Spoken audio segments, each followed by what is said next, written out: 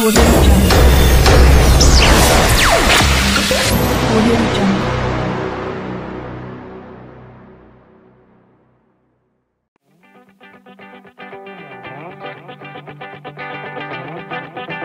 In this video, we are going to talk about one important concept in the power electronics, that is power semiconductor devices.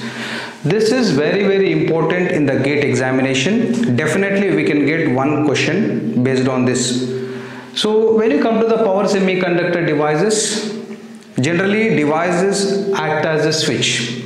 We know what is a switch. Switch is on-off state only. In power electronic converters, device acts as a switch which operates in only two states, on state and off state.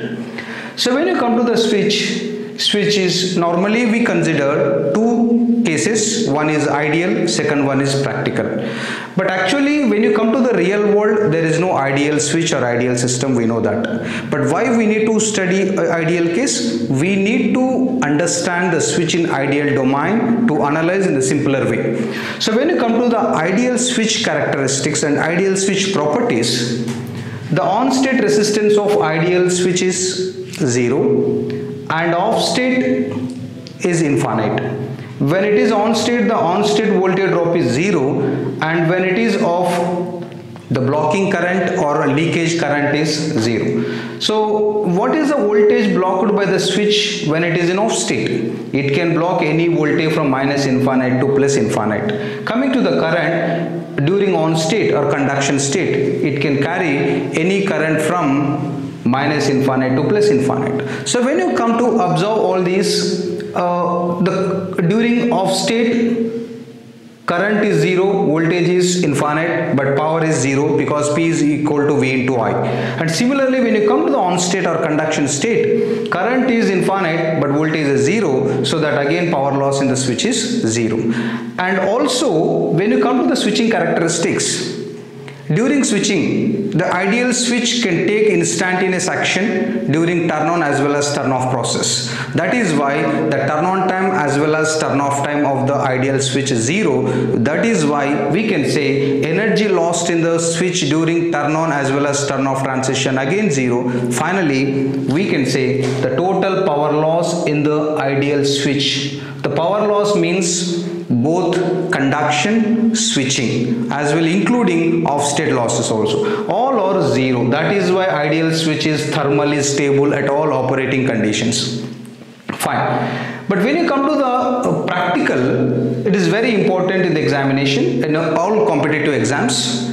That is, when you come to the practical, on-state resistance is finite. Off-state resistance also finite, on-state voltage also finite, on-state off-state current finite, and on-state current and off-state voltage are also finite. These are all specified by the manufacturer. The data sheet provides everything. Because of all these finite values, the power loss in the switch is again finite, which is not 0 as like ideal. Okay, so when you come to the practical switch characteristics, I am not showing the ideal switch characteristics because that is not important. When you come to the practical, it is very important to analyze the practical switch characteristics to determine power losses in the switch.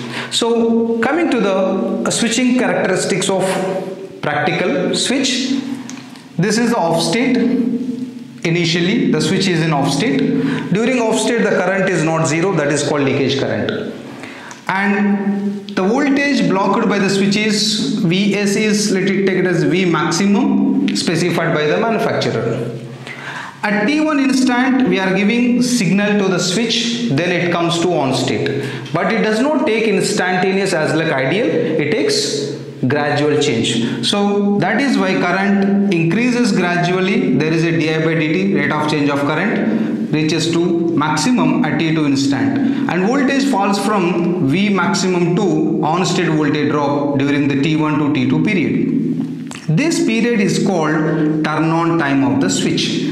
In ideal, turn on time is 0 because it takes instantaneous action. The current suddenly rises to final value, voltage suddenly drops to 0. That is why power loss in the switch is 0 during turn on process. But whereas here, some amount of time required to change the current from initial value, that is the leakage current, to final value. Voltage falls from maximum value to minimum value. That is why there must be some energy lost. Right? So when you come to the turn off process, once switch is on state, T2 to T3 period, this is the on state, conduction state. 0 to T1 is the off state. T1 to T2 is the turn on process. Turn on process. Now as long as switch is in on state, it carries the current Is. Voltage across the switch is the on state voltage drop, V on state, which is minimum. And at T3 instant, the switch is going to be turned off by removing the signal. When switch is off, current again does not take instantaneous, it takes a gradual decrease. Similarly, voltage also takes a gradual increase, attains to maximum at T4 instant. So because of this gradual change of voltage and current, it takes some amount of time, that is called turn off time of the switch. Right? This turn off time is again not 0 as like ideal case, which is finite. Because of this finite amount of time period, there must be some energy lost during turn off process. Right? So in case of ideal, both energy lost during on as well as off 0, but here energy lost during on turn on process as well as turn off process are finite. So how do we calculate energy lost during turn on as well as turn off process? Energy lost is, we know what is the according to circuit theory, how do we calculate the energy? Energy is integration 0 to t power of p of t into dt, right? So E on, energy lost during turn on is equal to 0 integration 0 to t on V into I into dt. V into I is the power. Similarly, when you come to the energy off during turn off process, energy lost is 0 to t of V into I into dt. This is energy lost. Then how do we calculate power loss? Switching power loss during turn on, average power loss during turn on as well as turn off process.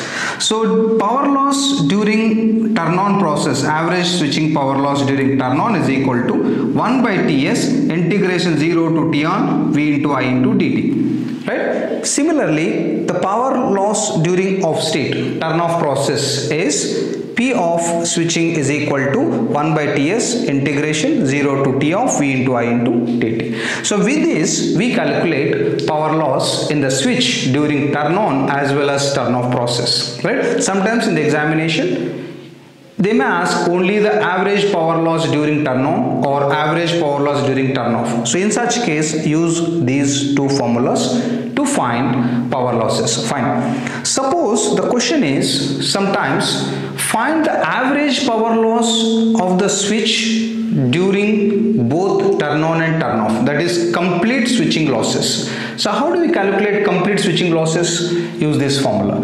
P switching, average switching power loss is equals to 1 by Ts 0 to Ts integration V into I into dt. So now this is as usual the formula to calculate the average value of any signal, periodic signal. So in this period 0 to Ts, so what is the Ts? We know that Ts is the switching time period. Ts is switching time period of the device.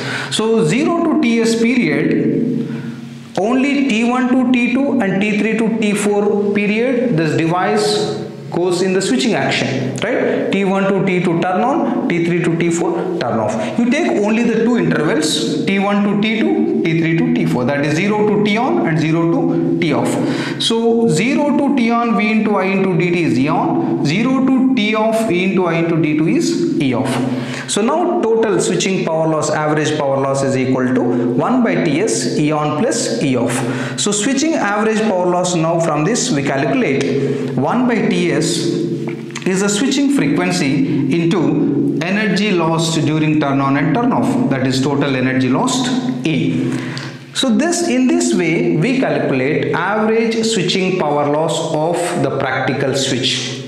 With this we can say average switching power loss is always proportional to switching frequency. Very important thing is, if switching frequency is more, average power loss in the switch also increased, right? That is why you should select optimum value of the switching frequency to maintain the switching power losses within the limits. Fine. So this is the switching power loss calculation, the one of important concept in the examination or competitive examinations.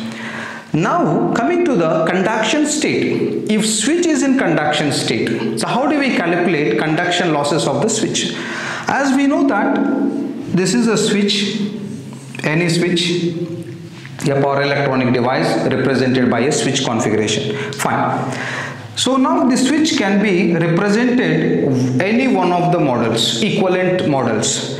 If it can be represented with only the on-state resistance, that is, let it be, this is the case 1. The switch can be represented with only the on-state resistance. The switch represented by this on-state resistance, then use this formula to calculate conduction loss of the switch. Sometimes switch can be represented with only the terminal voltage, that is the drop across the switch, VT drop. Okay, right. If switch can be represented with this model, equivalent model, use this formula, VT into I average. Suppose in the third case, switch can be represented with the combination of two, that is R on and VT. In this case, use both the formulas, that is I RMS square into R on plus VT into I average.